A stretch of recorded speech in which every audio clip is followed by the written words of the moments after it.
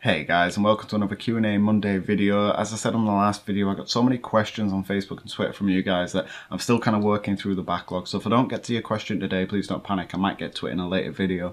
If not, just drop your question down in the comments and I'll try to get to it as soon as I can. So without further ado, let's jump into the first question.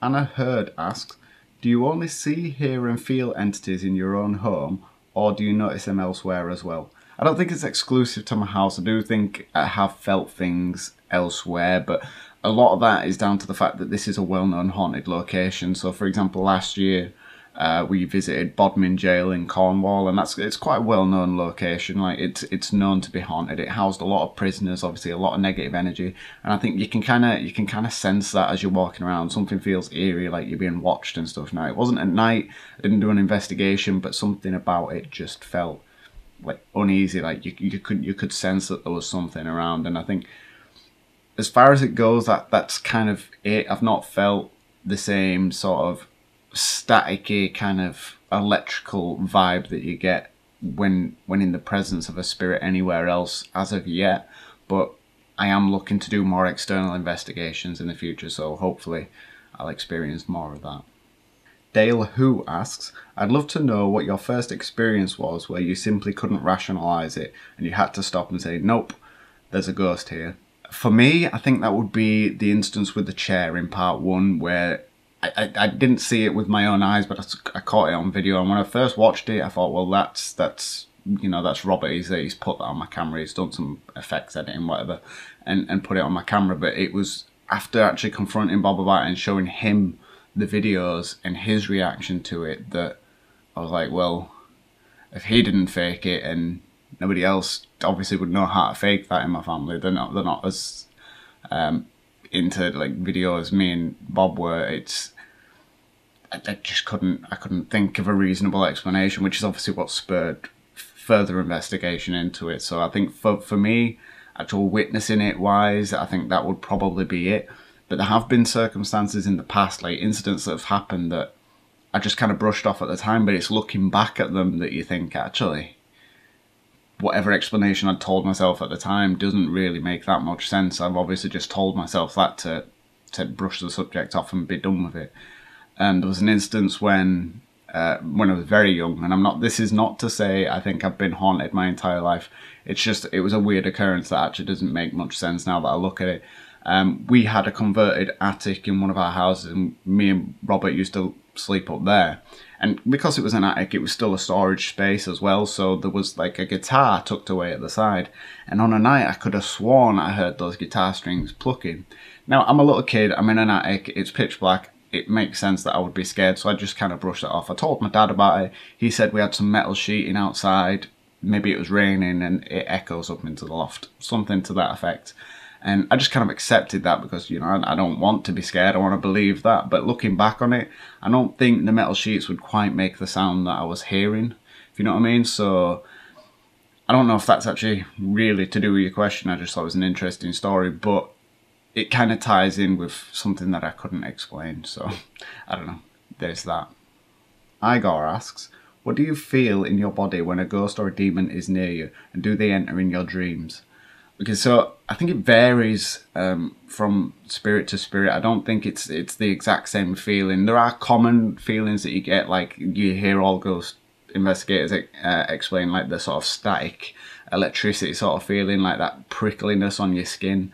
And I believe that's just to do with the makeup of spirits. I think that's the energy. It's the same thing that causes the EMF to go off. It's just reacting physically with your body. But as well as that, you've kind of got an emotional transference that kind of happens. I think when you're in the presence of a spirit that is carrying strong emotions, I think you do pick those up. And I think with my own experiences, I'll use my own as an example, is with the likes of Anna, I get a very melancholic kind of feeling about it, like just a sort of sad and loneliness sort of comes over you sometimes.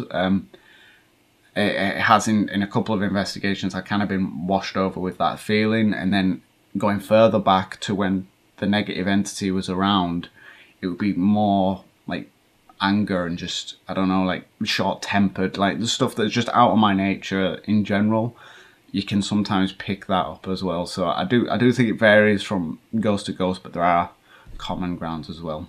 As for dreams, I do believe that spirits can visit you in the dreams. Like, I've heard stories of when a person's passed and somebody dreams about them that night, even though they didn't know that they'd passed. And I do think that's a spirit trying to communicate with you. I can't say for sure that that's happened to me because I'm just really bad at remembering my dreams. I've never been able to do it. I have tried keeping a dream journal, but as I say, I just don't remember them enough to actually pick out the details that would probably matter. So all I can say is I'm going to try and focus on that maybe a little bit in going forward and try to remember them, keep track of dreams, and hopefully I'll have some interesting ones to tell you guys in the future. Julie Calloz asks, are you going to keep communicating with these spirits or eventually try to rid your home of them? How does your fiance feel about this? Main goal isn't really to get rid of them from my house because I've kind of got to a point where I'm used to the idea that there are spirits around.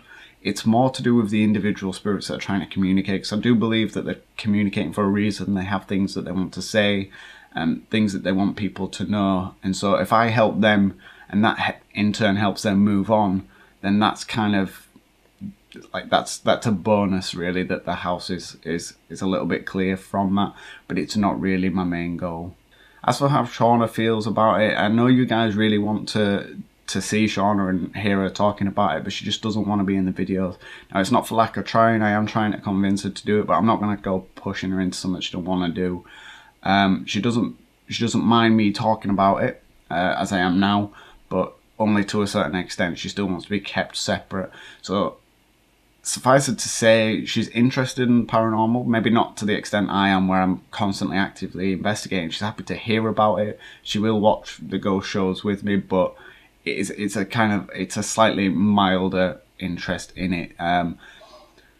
As for the spirits in the home, there's something we've obviously had to work out ourselves. This is kind of baggage that I bring with me, and she's happy to go forward with that. She doesn't mind me investigating so long as I know when to stop. That is the most important thing, and the thing I've agreed on is that if it gets to a point that I feel I'm not comfortable with this, that's when I stop. I just have to cut it short and leave it be, because safety is more important for the pair of us. Christella asks, are you going to get a better spirit box? Have you seen Steve Huff's channel, Huff Paranormal?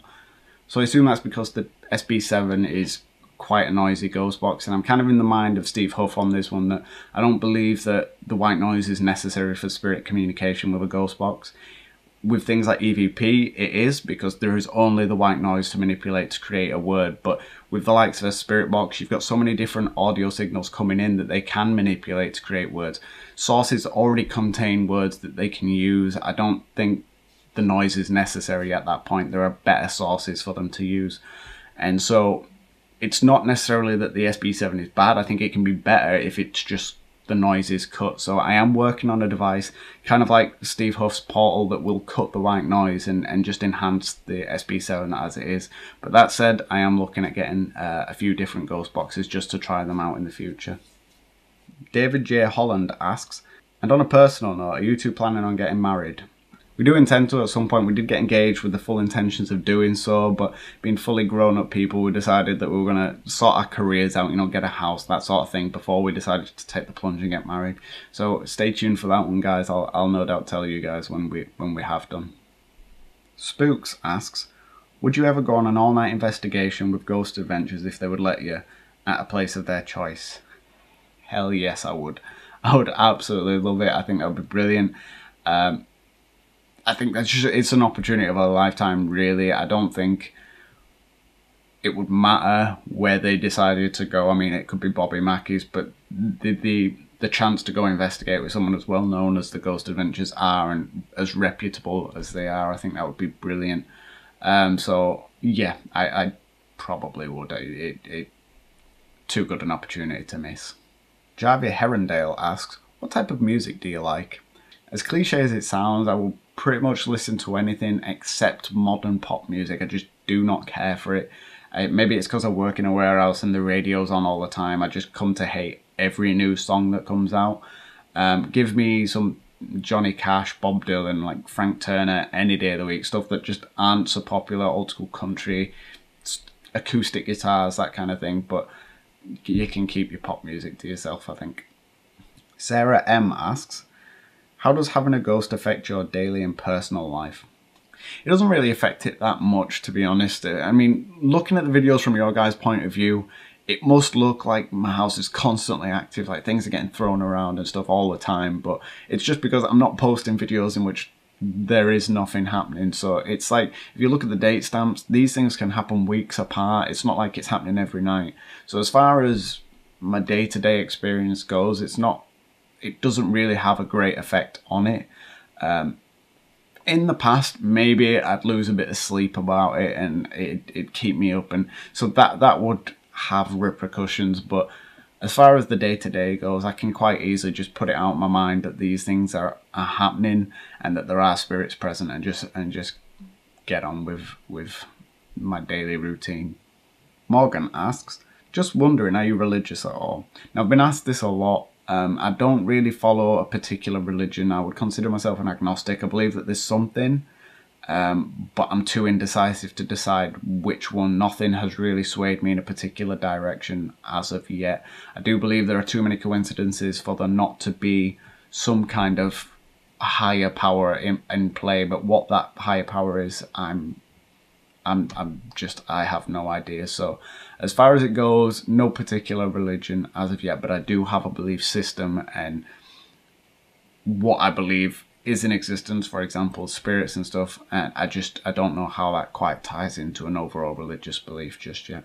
So that's it for this week's Q&A video, guys. I hope I answered your questions sufficiently. If I didn't get to your question, like I said before, don't panic. I might get to it in a later video. If not, drop it in the comments and I will try to get to it as soon as I can. So thank you all so much for watching. And as always, I'll post any and all activity as and when I get it.